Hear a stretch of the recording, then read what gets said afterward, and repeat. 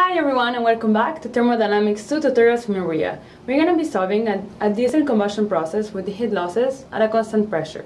We are told that a diesel engine uses decane for fuel, and the fuel and air enters the engine at 25 degrees Celsius. The products are going to live at 600 kelvins and 200% theoretical air is used. We are asked to determine the work for the fuel flow per kilomole per hour. In the previous video, we have found that if we have a fuel and air, have to find the amount of theoretical air, and we found 18.5 in the last equation. So what we have to do is we first assume that for theoretical air, there's no oxygen in the products, and we're going to have 4, 1, 2, 3, and this unknown. We're going to be able to solve, and if we do that, we're going to find 18.5. And in this case, we are told that we use 200% of theoretical air. So this is theoretical air, and we're using 200%. So that's going to be 2. Now we're going to have 4 unknowns or 4 equations, so we can actually solve for all our values. So if we write for the carbon, we're going to have 12 is equals to x. For H, we're going to have 26 equals to 2y. So y is going to be 13. And then for O, we're going to have 2 times 18.5 times 2 from the oxygen equals to 2x plus y plus 2z.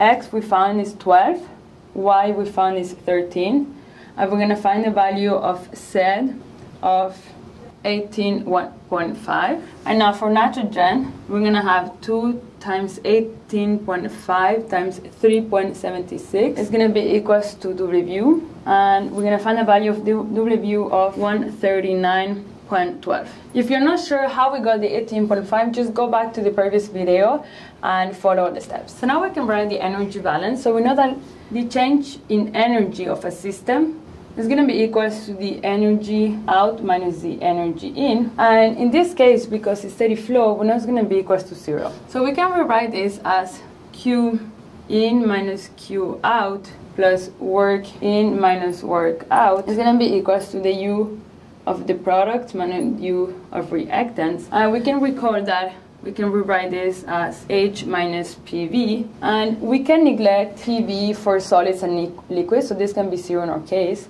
And we can rewrite this as the number of moles times the enthalpy of formation plus the enthalpy of the situation minus the reference enthalpy. And we can rewrite this equation as heat in minus work out equals to the sum of the product and P H enthalpy plus H enthalpy minus H minus the reactants.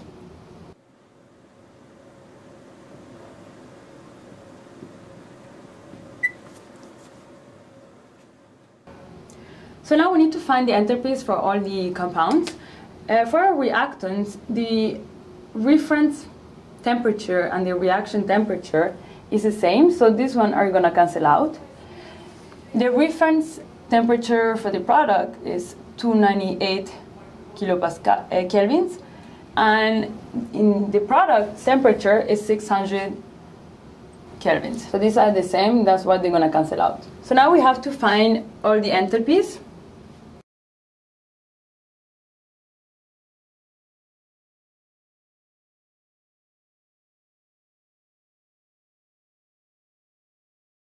So now that we have all the numbers that we have found on the tables, we can just go back in our equation and plug in the numbers. So as I said before, the reference and the reaction temperatures are the same, so we actually only going to look for the reaction at the formation enthalpy, and therefore the work is going to be 1 times that plus 1 times this is 0 plus 1 plus this is 0. So it's going to be equals to plus 291,971.